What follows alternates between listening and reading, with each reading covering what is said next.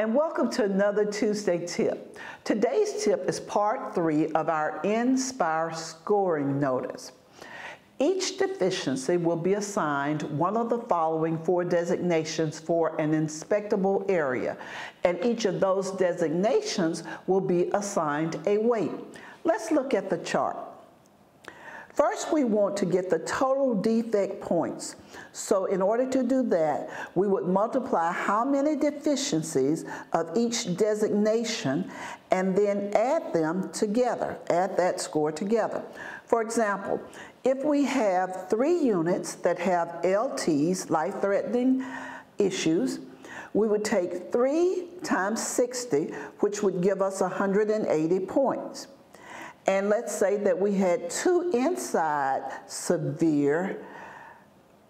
We would multiply 2 times 13.4, and that would give us 26.80. Then we would add them together.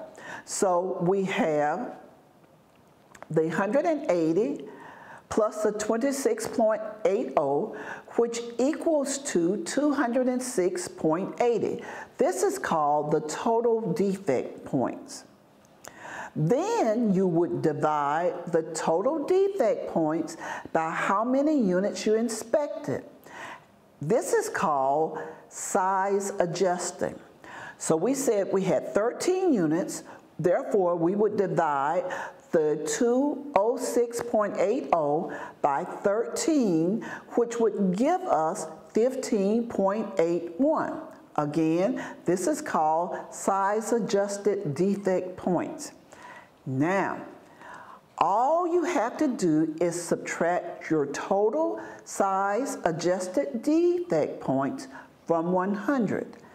And boom, voila, you get your score. The score would be 84.09. So we would round. Rounding it, it would give us 84.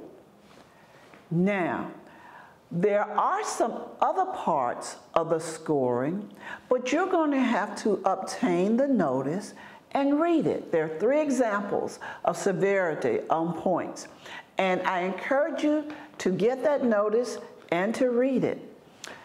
I have enjoyed you. I've enjoyed doing the scoring on NSpire and wishing all of you great scores. See you again soon for another Tuesday tip.